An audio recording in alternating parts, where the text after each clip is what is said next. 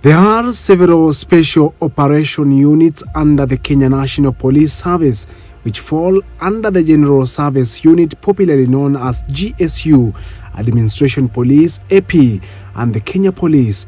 Majority of people are familiar with GSU paramilitary unit, the Wrecking Squad. However, the Administration Police has its own operations units that equally are deadly in the operations.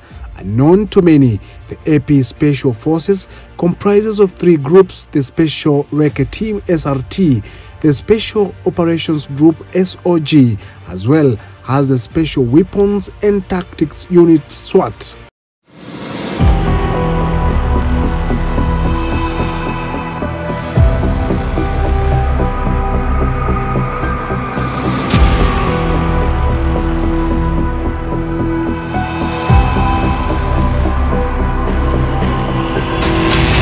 In this video, we focus on the AP SOG unit. The unit is a specialized paramilitary faction that mainly is trained to tame security threats such as counter-terrorism.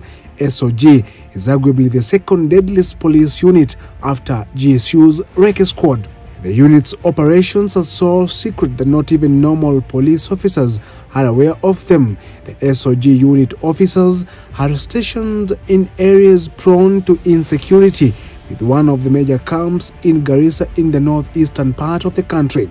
The squad receives specialized training from the United States of America and Israel, similarly to the Wrecking Squad. During the January 2019 Dusit terror attack on Riverside in Nairobi, the group was first deployed for its artillery and combat experience.